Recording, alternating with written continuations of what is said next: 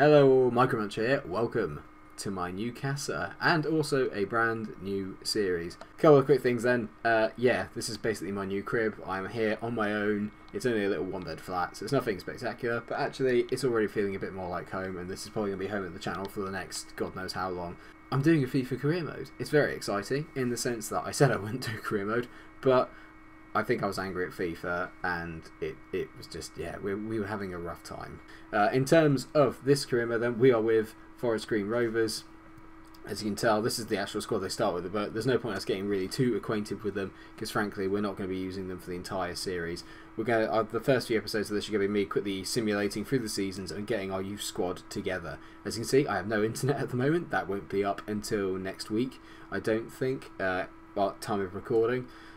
So I'm a little bit in the dark, quite literally, about everything. I don't really know what's going on in the outside world. I'm in my own little hut, and it's, in some ways, it's quite nice.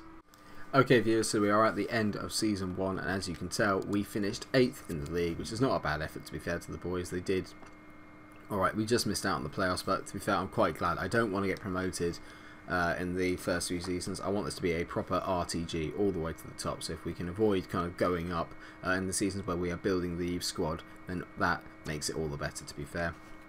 Speaking of the youth squad, let's have a look at who we brought in. So we've got quite a few players now over the season. We've done quite well to pick up some very good prospective talents. I'm going to quickly go through and promote the majority of them, I think.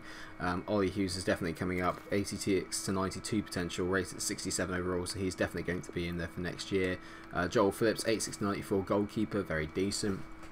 Billy Mason, our other centre mid, that looks very decent, 88 to 94, so he's easily probably the best sort of prospect that we have, rated at 63 at the moment. He's definitely going in.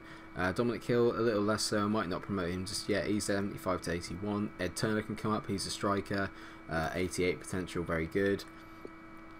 I'll promote Barry Taylor just because. Barry Watson will promote as well, because he's the first defender we've had as a right back. Jay Harris looks pretty decent, over 93 potential.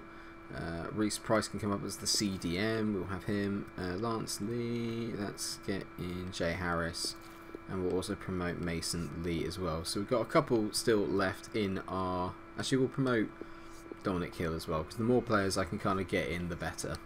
I've already set up the scouting for next season already for 9 months. Obviously Ollie Hill's going to stay in England, keep the English talent coming through, and our Russian scout Anatoly Seleznev is going to go to Spain for 9 months. Hopefully he'll find us some good kind of, I'm hoping technical players will be good. So what I will do now is I will forward on. I shall see you in Season 2. Hello viewers, so we are here for Season 2. As you can tell, we've got the pre-season tournament friendly coming up, and we've actually got a few players into the squad. We are lacking a little bit, it's safe to say, at the back. We've got Hughes trying to play as a centre-back at the moment, so I need to quickly try and get some defenders from somewhere. But we'll have a look at our youth squad in a minute, because I might have to play a couple of games of this year. I want to see them all, and I want to follow their stats and follow how they progress. First thing we're going to do is get ourselves another scout, and potentially, hopefully, a better one than the ones that we have.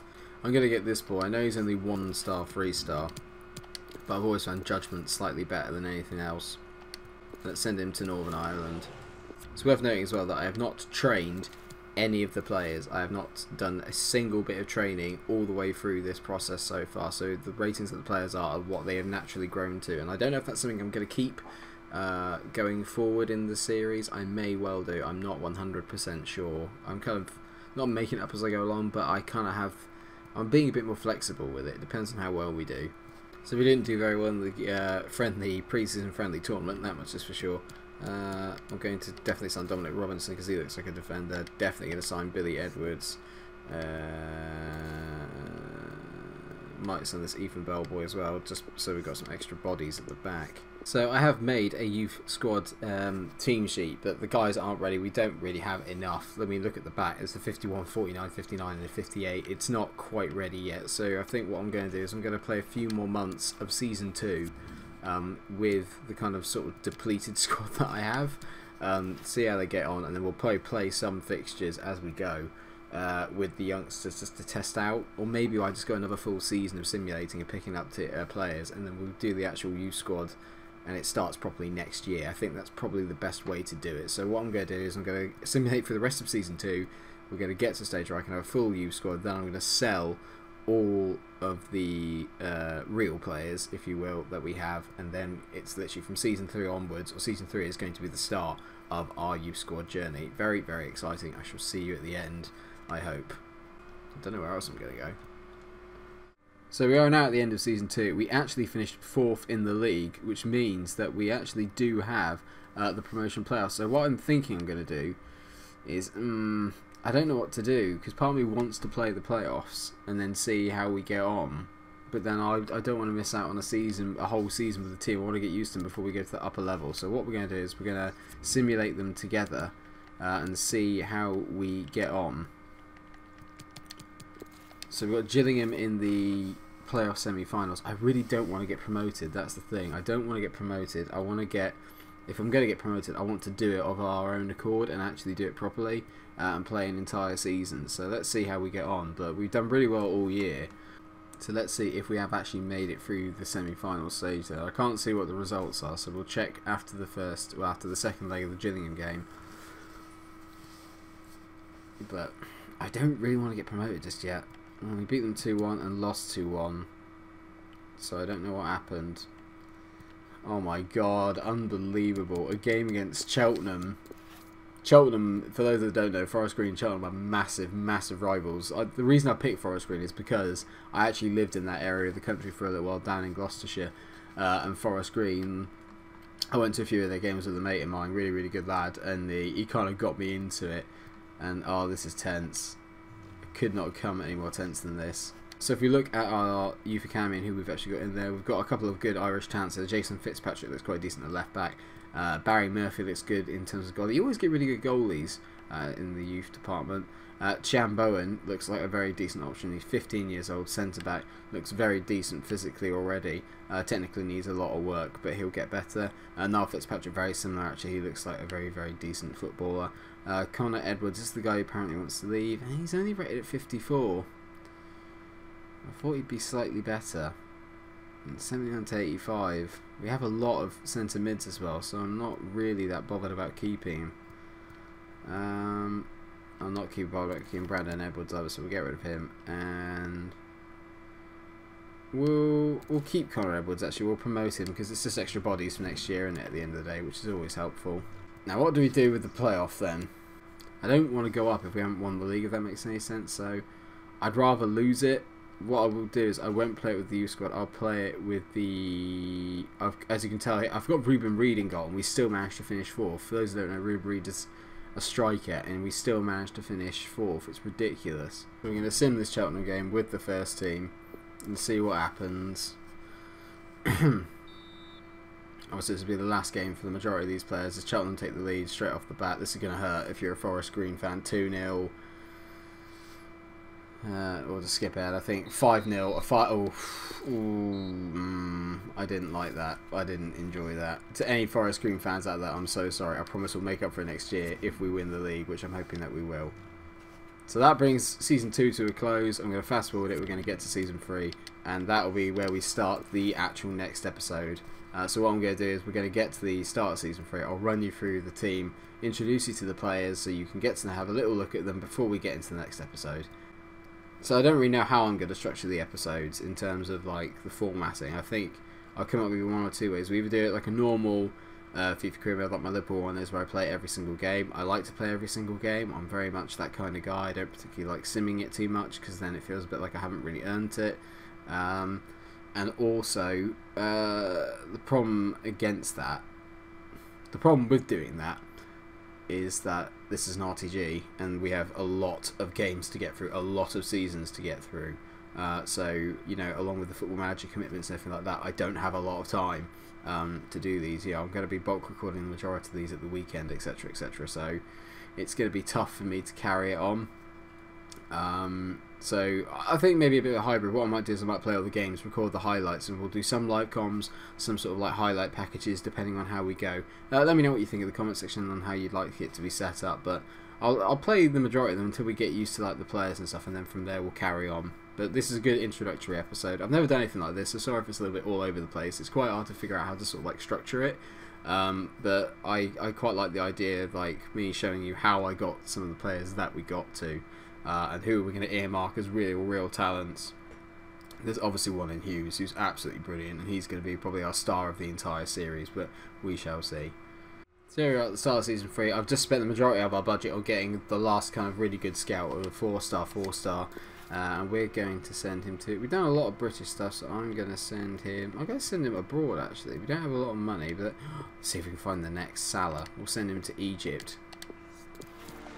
If we can get the next Mo Salah, I'll be absolutely delighted. So as you can tell, we've still got 525k, but we're not going to be buying any players in this series. All of them are going to be done via the Youth Academy. It is incredibly exciting, and before then we kick off the next season, I'll show you what the team looks like.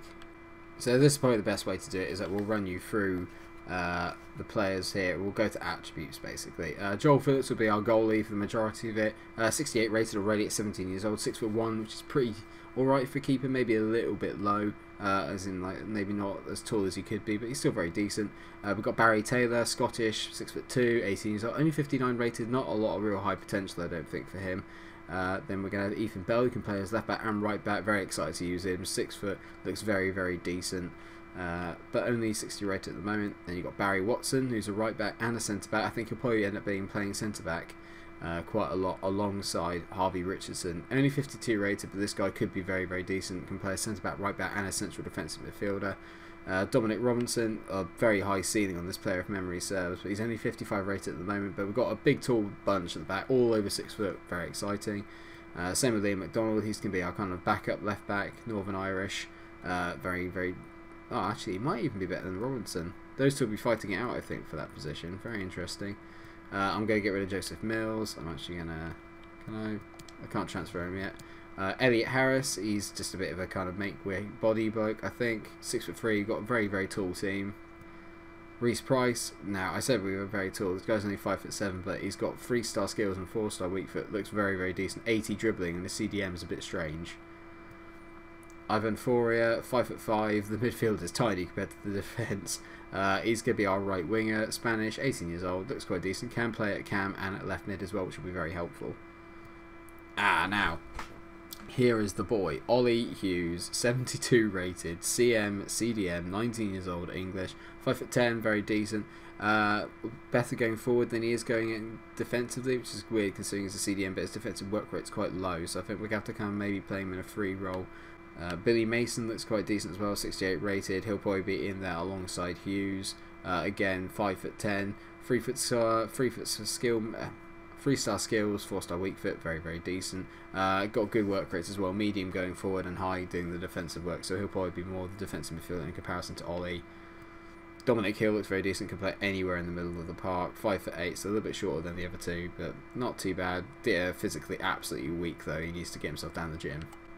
Taylor Griffiths looks like a very decent player, 68 rated, 5'5", again quite small, 83 in dribbling. We've got a lot of good technical players I think in the middle of the park, but maybe physically lacking a little bit.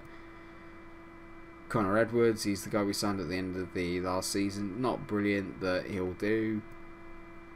Billy Edwards, pretty much the same deal really, 16 years old, 4-star, which is very exciting, 53 years old, and he is only 16, so he's still got a lot of potential, and he's physically better than the majority of them, so... Sergio Alvarez, 3-star, 5'5". We've got a very tiny midfield and need to sort that out really. Lloyd James will be going, Jordan Simpson will be going. Sean Griffiths, brought him in, can play left wing or right wing, any in those positions. 5'9", that's quite decent. 76 pace at this level is actually not too bad. Acceleration of 80, very excited to use him as much as we can. Shane Johnson was one of the first guys that we brought in, 3-star, 5'9", cam from Scotland, 64 rated. Not too bad, physically a little bit make weight, so we're going to really struggle with the physicality I think of League 2. Not with this boy though. Here, Mason Lee, centre forward striker, 17 years old, 56 rated, 6'1". He's a big strong boy as you can tell, 76 strength, 74 stamina, looks very, very decent but just not technically. Technically he looks god awful, finishing a 50 on your striker.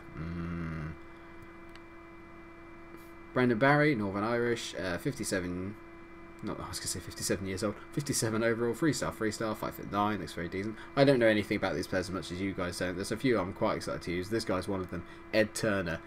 Couldn't get a more British name if you tried. 58 overall, 3-star, 6'1". He's not massively quick, but he is quite strong. He has an aggression of 86, which I do find quite exciting. Chris Doige is a Forest Green legend, but we won't be using him, which really upsets me because I love him. Saw him score many a goal in real life. Well done, mate. So that is it for this episode. What we will do is in the next one we will crack on and get straight into the season. There's no need to do any of the pre-season friendlies. I will be playing it on Legendary to start with. I haven't played any on Ultimate difficulty just yet. I haven't played enough offline FIFA to kind of get used to it. So if we're finding it too easy, what I'll do is I'll up it to Ultimate and see how we progress. But to be fair, apart from Hughes, we're probably around about the kind of level that we should be at for this sort of league. So we shall see how we go. Thank you so much for watching the episode. I hope you've enjoyed it, and I hope you're going to enjoy the series. I know I certainly am. It's nothing that I've done before. I've not really ever done a youth career mode before, like even offline or off camera, so this is all new to me, but I hope you enjoy it. If you have enjoyed it, then please do like, share, subscribe. Make sure you come back for the next episode where we're actually going to play some games. Sorry, this one was a bit more of a kind of the build-up, if you will, to the big event, but I promise there'll be plenty of games to get through in future episodes. Thanks so much for watching. Until I see you again, stay cool.